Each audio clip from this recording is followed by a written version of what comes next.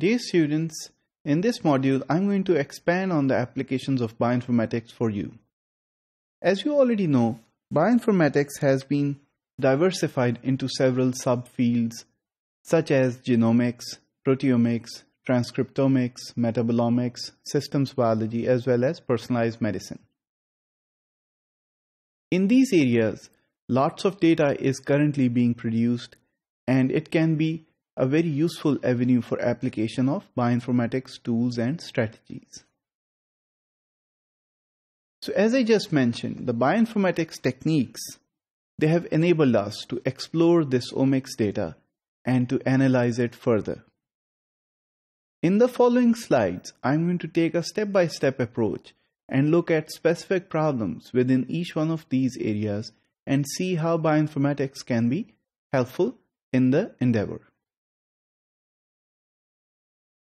Starting from small to big, bioinformatics tools can be applied towards gene prediction, managing the genomic information that is churned out from genomics experiments, and then you can move towards structure prediction.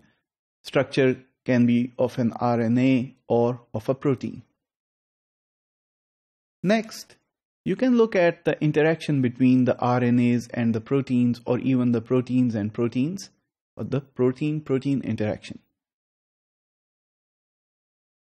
So once you know which proteins are talking to each other and are interacting, you can have an interaction network.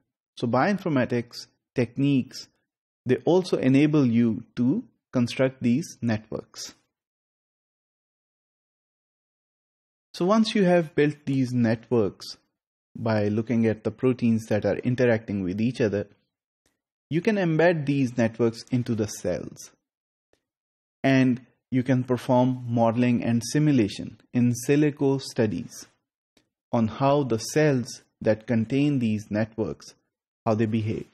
And you can predict their behavior as well. All of that can then be looked into from a perspective of cell signaling.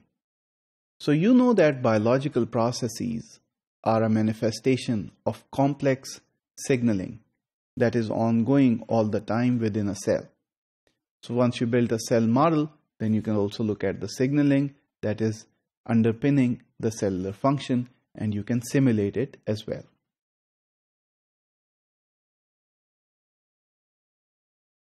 Once you have developed a cell level simulation, then you can expand it to the tissue level by including several cells within a single simulation, and you can look how the tissue evolves, or for that matter, in case of cancer, how a tumor can evolve.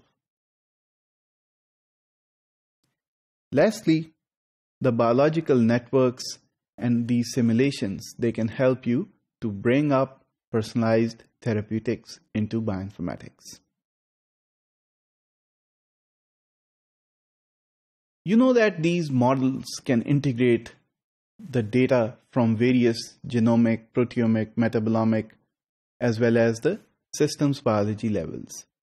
So you can create models by integrating all of that information, and then you can simulate these models to predict what kind of behaviors these models can have.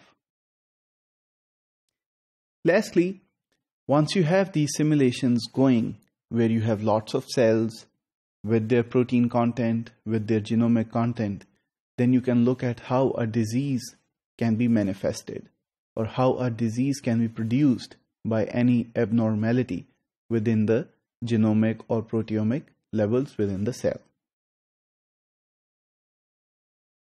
In conclusion, bioinformatics not only organizes and stores the biological omics information datasets, but also models it and simulates it towards developing novel drugs and addressing the diseases such as cancer and diabetes.